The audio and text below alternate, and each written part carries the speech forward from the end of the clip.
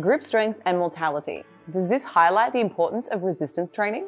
Over the span of more than a decade, numerous papers have consistently highlighted a significant correlation between grip strength and longevity, essentially reflecting how long we live. To put it plainly, higher grip strength typically indicates a greater overall strength and, consequently, a potential longer life expectancy. Today, our focus of grip strength stems from its widespread use in both the research and clinical settings as a proxy measure for overall strength and for several compelling reasons. It's quick and easy to administer, and it's remarkably cost-effective. Since the inception of these seminal publications dating back to studies as early as 1999, health advocates and social media influencers have unfortunately extrapolated this research and frivolently championed these findings, praising the benefits of resistance training as an essential element for prolonging one's lifespan.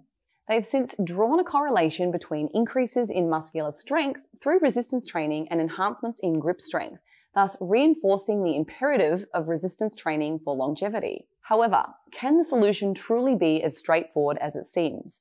Or are there more complexities yet to be uncovered? If you thought, no, things can't be that simple, well then you're absolutely right. Let's begin with scrutinizing whether resistance training truly results in higher grip strengths. While the logic behind this proposition seems sound, the available research on this matter does not validate it. Current data fails to support the notion that resistance training correlates with an increase in grip strength. In fact, despite being assessed in numerous resistance training studies, grip strength shows minimal to no enhancement even after years of dedicated training. An intriguing observation that I found worth noting is that many of these resistance training programs, as outlined in these studies, do not incorporate exercise that would sufficiently challenge grip strength, thereby hindering any substantial improvements. Further, these revelations described above underscore the inherent flaws in using grip strength as a proxy measure of overall muscular strength. How so, you might be wondering? While it's evident that individuals who regularly engage in resistance training do experience improvements in overall muscular strength, the same cannot be said for grip strength based on the available data. Therefore, we cannot draw the conclusion that grip strength simply being correlated with a health outcome highlights the importance of engaging in resistance training. In other words, the data which shows that having a higher grip strength is associated with lower all-cause mortality, for example, probably should not be used to promote resistance training. So what exactly does grip strength indicate? Well, in my perspective, it serves as a measure of an individual's robustness or resilience.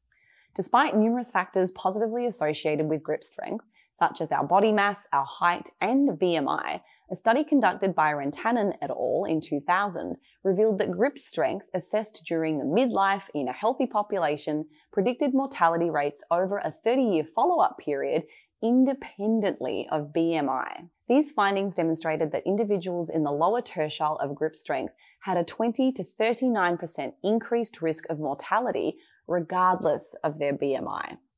This suggests that the association between grip strength and mortality is not solely influenced by body size, highlighting the potential inherent benefits of being physically stronger.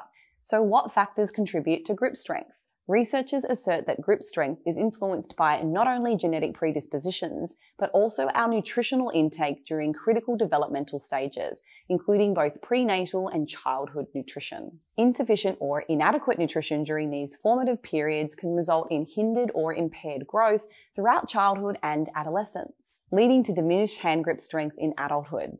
Furthermore, studies by Sayer et al. Have indicated that higher birth weights correlate with better grip strength in later life for both men and women.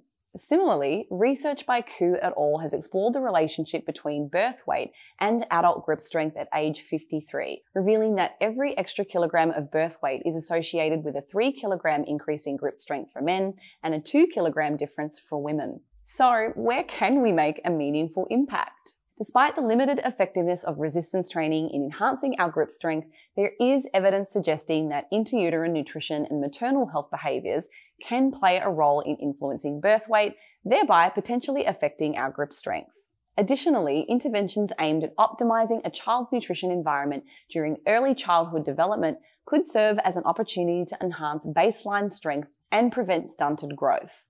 Furthermore, future research could delve into the impact of physical activity during the early childhood school years. For me, I'm personally hopeful that further investigations exploring the effects of changes in early life physical activity and nutrition on grip strength, mortality rates, and other health biomarkers will shed some light on successful aging strategies. This avenue of research may offer our best chance at promoting healthy aging.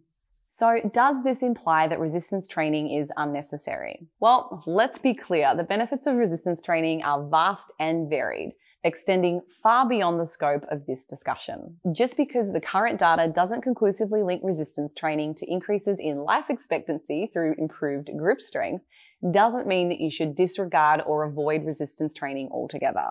On the contrary, research indicates that resistance training can significantly enhance our quality of life as we age. It fosters increased muscle mass, strength, flexibility, and balance, while also reducing the risk of chronic diseases like cardiovascular disease, osteoporosis, and metabolic disorders. So, if or when you encounter information online associating grip strength with resistance training, it's often the result of misinformed individuals seizing upon attention-grabbing conclusions to bolster their own viewpoints.